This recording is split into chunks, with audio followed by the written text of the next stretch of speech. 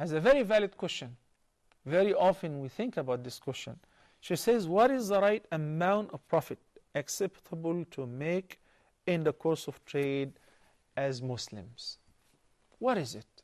Is it 20%, 40%, 100%, more or less? There is no certain percentage. The Sharia did not specify the percentage of the profit. Why? It left it open according to the people's customs and according to the amount of effort that is put in the trade or the merchandise or the transaction. For instance, somebody bought a property. He bought it 10 years ago. He bought it for 1 million. And now after 10 years, it has become worth 2 million. That's a profit of 100%. Imagine if the Sharia put a limit that the profit is 10%. So after 10 years, this guy must sell it only for $100,000 extra. That is not fair. But there are guidelines. The guidelines are presented in the most fascinating hadith with regards to business transaction in Islam, in which the Prophet ﷺ says, excuse me, رحم الله رجلا سمحا إذا باع وإذا اشترى وإذا اقتضى. May Allah have mercy. The Prophet ﷺ is praying for a merchant who is easygoing, who is kind, who is gentle in dealing with his customers. إذا باع, if he sells, وإذا اشترى, if he buys, وإذا اقتضى, whenever he collects the debt.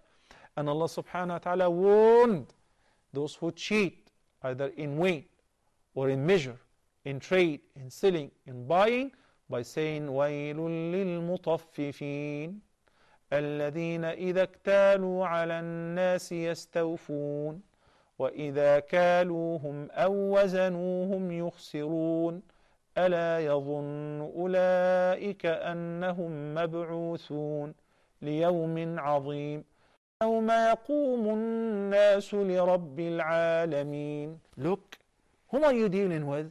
You're dealing with Allah. You believe in Allah, you believe in the last day on which you will be standing by Allah without a lawyer, without a defendant, without defense, without anybody to argue on your behalf. So you have to prepare for this day. You know that the people are weak and poor and cannot afford that. So 20% is fair? Fine. Or the average profit percentage is 20, 30, 40, but exaggerating. Seeing somebody from out of town come into the market, he doesn't know. So you think that he's a stranger. He asks you, how much is it?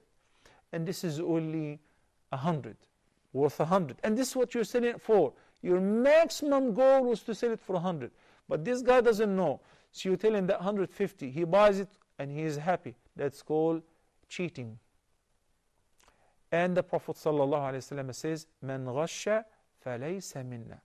The beautiful Imam, the great Imam, Al-Imam Al-A'zam, Abu Hanifa, may Allah have mercy on him, was not only an Imam in fiqh, he was also a successful merchant. He used to trade in silk.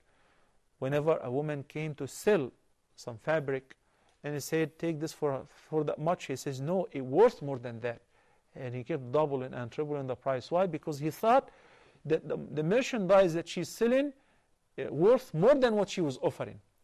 So he paid more. Can we have people, true Muslim merchants, who deal with others according to that? Hopefully. This is the true Islam.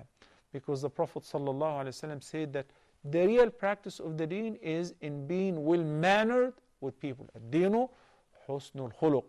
And the closest people to Allah subhanahu wa ta'ala on the Day of Judgment, أحسنهم أخلاقا. Those who will have the best manners in selling, in buying, in trade, in dealing with others, a time of anger, a time of pleasure, and with friendship, or even in case of enmity, and so on. May Allah guide us to what's best.